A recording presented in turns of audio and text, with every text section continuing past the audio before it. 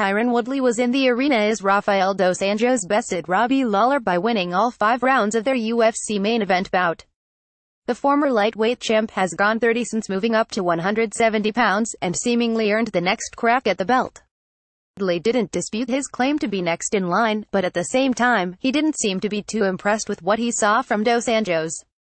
In my opinion, what I saw tonight, if any of those 2 guys in that bout would fight me, one of those guys is going to get knocked out, Woodley said on the FS1 post-fight show. I saw the IQ wasn't as high as I would have liked for a guy in a #1 contendership fight.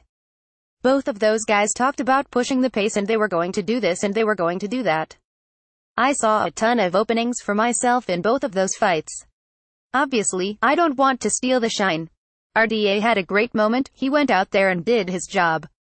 Robbie Lawler's a very dangerous opponent and he's knocked out so many different people, but just being honest and keeping it 100%, I'm the champion for a reason.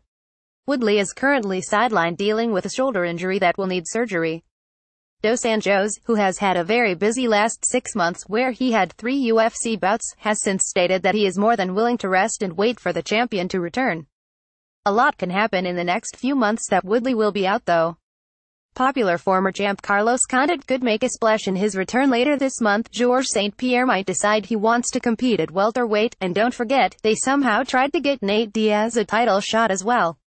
By beating the #2 ranked fighter, dos Anjos certainly made a very strong case to earn the next title shot. But as we have seen many times in this sport, things can change very quickly, and title shots aren't always based on merit.